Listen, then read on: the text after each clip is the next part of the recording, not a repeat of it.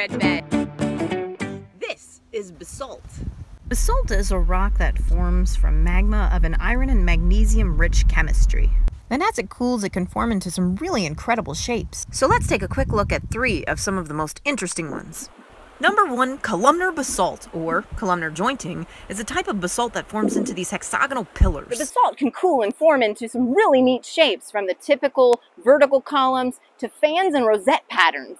I recently shared a video from an adventure to the Columbia River basalt, a very large span of basalt that you can find in places like eastern Washington and portions of Oregon. And this stuff is the product of something called a flood basalt. It's called a flood basalt because literally magma flooded the landscape. Up next, Hoi hoi is a ropey, smooth texture.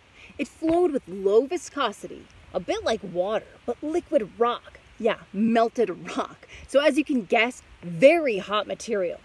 These flows result in a thin, smooth pattern, like wavy, cooled strips of lava.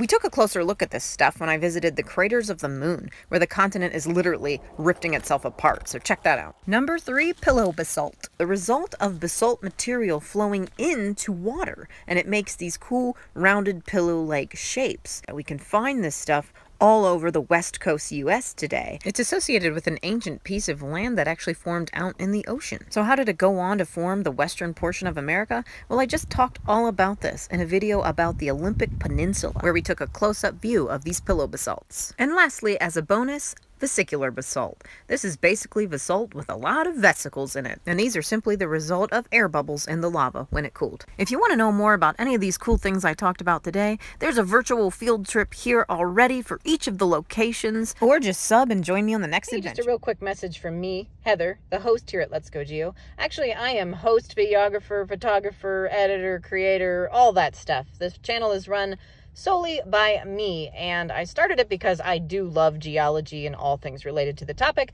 and I love teaching, and I thought it would be a great way to bring to people that in the field experience, but digitally. So Let's Go Geo was born. The project's going well, but I have a lot of great other ideas. So if you want to help me out, support me, and help the project move along, you can find me on Patreon, and you can become a fan there as well as get access to exclusive content. So head over to Patreon.